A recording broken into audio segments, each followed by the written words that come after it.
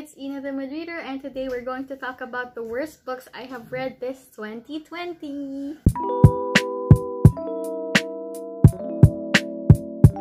Welcome to my Bookmas Day 10. I don't know how I am still surviving this. I have just started the new job, so I haven't been sleeping. But yeah, so welcome to the 10th day of my Bookmas, and I have watched Haley in Bookland's recent video. I'm not sure if it's her video yesterday or the day before, and she talked about her worst books of the year, so I was inspired to do the same. I'll be linking down her video below, and the reason why I was inspired to do this because I'm not the type of reader who gives low ratings. As much as I can, I give books like, even those that did not appeal to me, like close to 3 stars, maybe like 2.8 to 3 stars. And for this year, as I checked all the other books I have read, and so far I have read 178 books this year, I only have 5 that I have rated 2 to 1 star. And for this reason, this is going to be a quick video. I'll just be talking to you about the titles, why they did not appeal to me, and why I was disappointed by these reads. So I'm just going to talk to you about them, not randomly, not in order, just as I recall the titles which I wrote down earlier today. And just a disclaimer, these ratings reflect my opinion about the book, and it might fit your taste, so don't be hesitant to try them out if you wish. It's just that, I don't know, the books did not appeal to me when I read them. So, the first book is The Vampires of Portlandia by Jason Tanamor. To be honest, it really breaks my heart to give this book a low rating because the author is a Filipino, and as much as I can, I try to lift up the works of my kababayans, but this book was really disappointing. I read this a few months back for a readathon. I can't remember which readathon it was, but I'm not sure if it's for the weekathon, but yeah. And I was really expecting something cool because this book was playing on the concept of aswang. There are these monsters in the Philippine folklore, and that includes vampires. So it's about a family of vampires from the Philippines literally flying overseas to the US in Portland, and something happens there. And then there was an adventure to explore, being the new leader of aswangs and all of that. Unfortunately, this book attempt to showcase the Filipino culture, it really failed quite spectacularly. I wish they had Filipinos living in the Philippines beta read the book so that the geographical descriptions will be accurate. There are many wrong descriptions in the book. The places are the places aren't accurate. Like Baguio and Sagada has a beach. How? I don't know, because Baguio and Sagada are high up in the mountains. You cannot drive from Visayas to Luzon unless you ride a Roro, which is a boat. And some of those are just 2 examples of the things that are wrong with the book. And story wise, it was just so. It was really dragging, and yeah. The next book I didn't like is Girls' Night Out. I have just read this a few days ago. It's part of my December reading experience, but I wanted to include it here because I also rated it 2 stars. It's written by author duo Liz Fenton and Lisa Steinke, and I loved the other book of theirs that I have read before, which is, I can't remember, I'll just put it here, but that one was like a 5-star read. This book, Girls Night Out, is about a group of women who are technically supposed to be friends, but I don't know how they could be friends. They really hate each other, and they are being dishonest with each other. And their trip to like Mexico, and this book is like told in a mystery type story wherein you're trying to guess why one of the girls went missing, and if there's like a supernatural influence, because there's this talk about the like folklore of the island and all of that. So the book is like an alternating past and present narration, and it was like a failure to me. I didn't really like the book. I was disappointed because of how much I loved the first book of theirs I have read. There are some loopholes in the story. You can probably guess where things will be going, and it wasn't like thrilling enough to be a good thriller basically. So yeah, I also rated that book 2 stars. And then the other book that I rated quite low is Under the Scrubs by Katharina Baker. I talked about this in a wrap-up before, which I'll be linking somewhere here. And this book is just poorly written.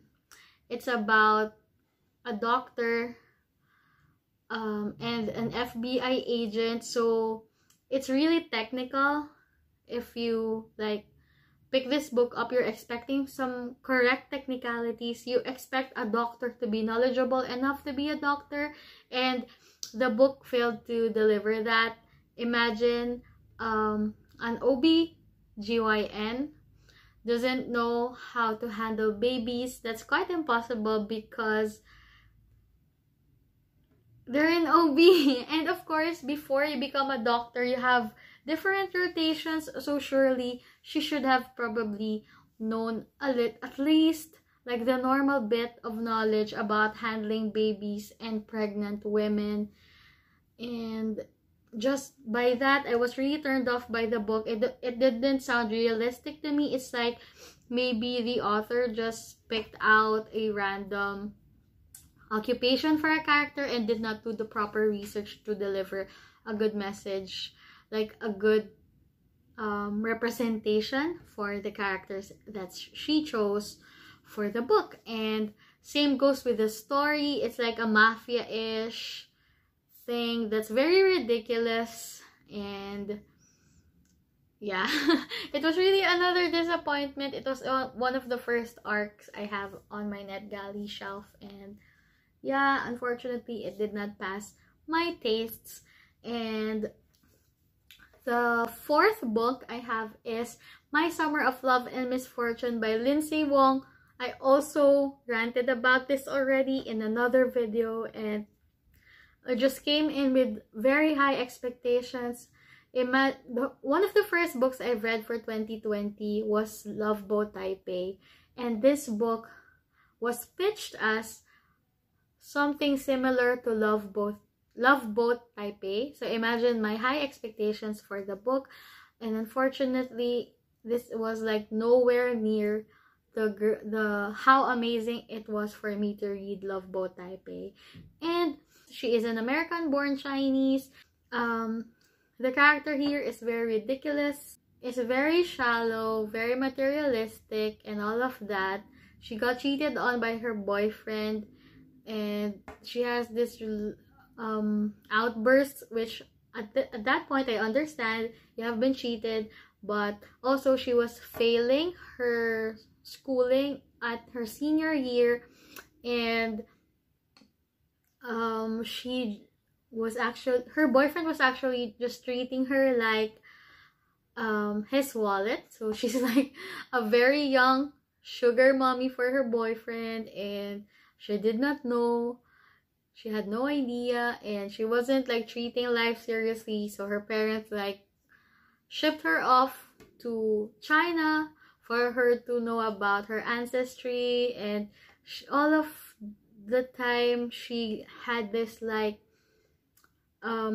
wish that she was actually royalty. She was hoping like she is a Korean princess, and I really hate how the author did that, as Asians are struggling to set our countries apart and for us to be known, especially for East Asians. Like, not everyone in East Asia is Chinese. So she's like trying to cancel out the existence of Korea and Japan.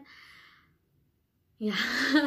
By like making the readers confused about who the character is like, and like blurring out all the lines between each Asian country's culture.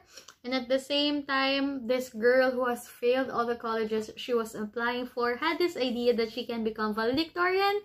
If you are the valedictorian, then why would you fail like all the colleges you applied to? And yeah, this book is a really frustrating one. It's perfect for when you're in the mood for hate reading, because I know the image people have about YA being shallow and foolish and all of that. This book is the embodiment of that, and like it's a very sad representation of the genre of like the age group, because there are so many YA reads worth spending your time on and your money on, and this book is not that, unfortunately. And lastly, one of the worst books I have read for 2020 is Something in Between by Melissa de la Cruz. I have read this book last May 2020, and I remember how I was screaming about it to my family, to my sister, how I really hated the book. And at that time, I was really itching to write a review on how sad and angry I was at the same time about this book, because it was this book is kind of stepping on being a Filipino, and the sad part is this book is actually written by one. And again, I really hate trying to not promo or not back up Filipino authors, because I think that's what I should use this platform for. But anyway, this author is actually one of the most famous Filipino authors, or like authors with Filipino blood, that has like entered like mainstream publishing, worldwide international publishing, and her works have been adapted and all of that. So yeah, I have seen many books of Melissa de la Cruz all over bookstores, and she has never like touched on her Filipino heritage aside from this book. So I was really expecting something touching and something realistic, and I guess it's my fault in a way that this book has failed me spectacularly, because I don't know, the character here, Jasmine, I still remember her name, is like being ashamed of being Filipino. Like the thought of being sent back to the country would kill her, and she solely identifies as an American. So I know like immigration stories are very famous at the time when this book was published, and I cannot speak for all the Filipino Americans who relate to this book, because I know many of them found themselves in like Jasmine's shoes. But it's really very uncomfortable as a Filipino in the Philippines to read this one. There are so many wrong misconceptions about how life is like here, and really we're not that like old school, we're not like that behind, okay, in like life and culture and technology.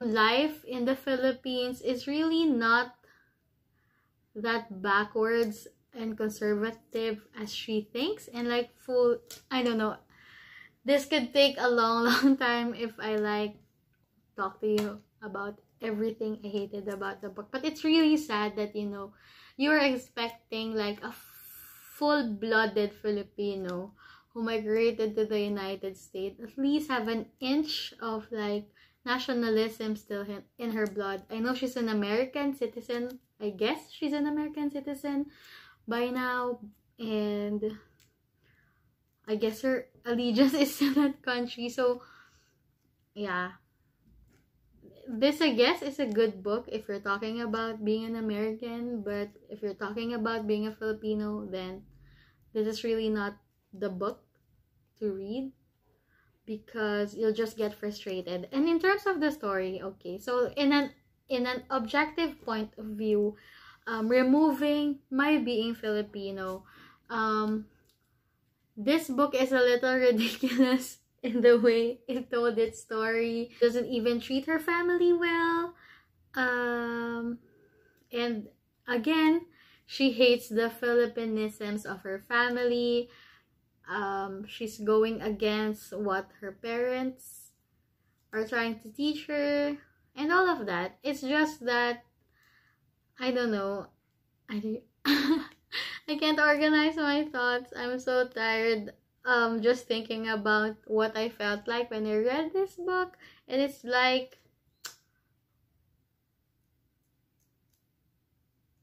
8 months after. I'll try to organize my thoughts about something in between, and maybe that's what I would recommend you to read instead of listening to this rambling. But yeah, this book I gave 1 star because I really hated how the country, the Filipinos as a whole, were represented in this story. And if you love this book, I'm sorry, it just wasn't my cup of tea. And now I realize how hard it is to talk about negative reviews on camera, because I don't know, we have different tastes. So yeah, maybe I'll pick up a Melissa de la Cruz book someday, and at least then I'm not reading about her, writing about her being Filipino. So yeah, this is quite a tiring video, I'm sorry, but I would want to know what the worst books of 2020 are. What was the worst book you have read this year? No judgment in this space. You can comment down below which books like really disappointed you, and yeah, we'll talk about it. Maybe it's one of my favorites, so you can roast them all you want and I won't judge. So yeah, thank you so much for watching this video. See you guys tomorrow. Bye!